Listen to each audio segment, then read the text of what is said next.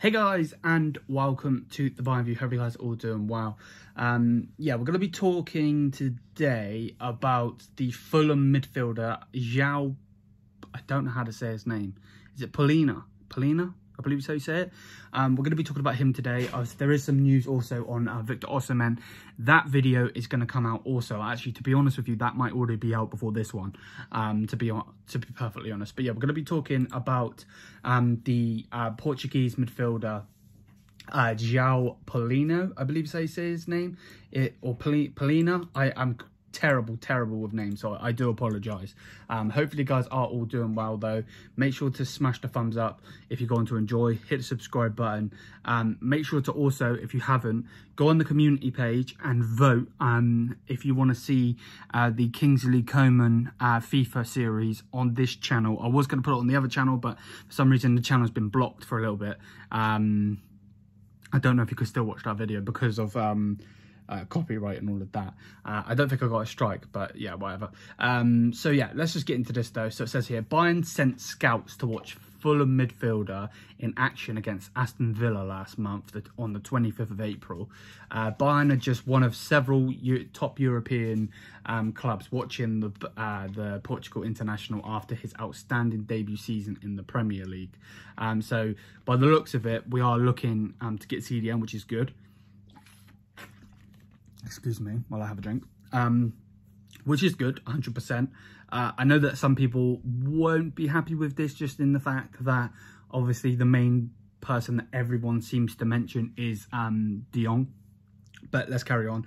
And then it also says here, Thomas Tuchel is in the market for a new number 6 midfielder this summer.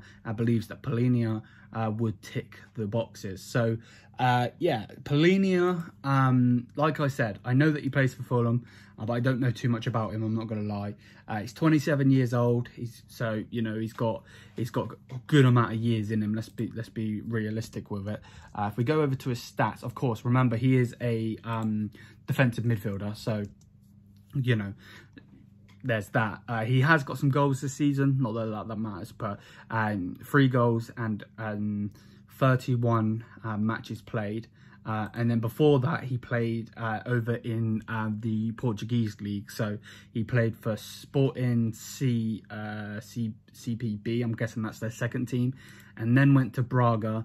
And then from Braga went back to Sporting. I don't know if that was a loan move or whatever. And then obviously went to Fulham in the 2022-23 season, which is obviously this season. He's done brilliantly well. Gets a lot of yellows. He got 12 yellow cards, but he seems like a good player. Remember, like I said though, he is a centre defensive midfielder. He's not going to turn into R9 and score loads of goals. I do think it's good that we're looking at other options just in case we can't get De Jong, because remember, De Jong, number 1, is brilliant. You know, I'm not saying this guy isn't, but he's brilliant. And also, De Jong is at Barcelona, and Barcelona are probably going to want a ridiculous price for him. So we'd probably have to get De Jong to make that move if that's going to be the case. And I think because of who we are, as in Bayern, I think sometimes it comes to the point where we just link ourselves with star names. Like when we get a new striker, oh, Kylian Mbappe, or we need a new defender, oh, Ruben Diaz. You know what I mean? Like, we don't have to go and get the most prolific name in. At the end of the day, look at Joshua Kimmich. When we brought him in, he was not a prolific name. We made him into a prolific name. So yeah, with that said, that's just obviously his hard work. So that was put out 18 hours ago, and that was from Sportpitio, I believe is what it says. Transfer correspondent for Footy Insider 24/7. So yeah, 120,000 followers on Twitter, if you want to see that. But they quote tweeted their own tweet saying Fulham will demand offers in the excess of £50 million, which will be about 57 million euros for João Palhinha. Sources with knowledge of the midfielder situation have revealed that a chance to play for one of Europe's sides is likely to be too good to turn down. So basically, if one of the best teams in maybe the Prem or the best teams in the world were to come in for him, he's going to go there. Now, I don't mean to be disrespectful, but Fulham, you know, Fulham are a very good team, but they're not Bayern Munich. They're not a Real Madrid. They're not the top echelon names, you know what I mean?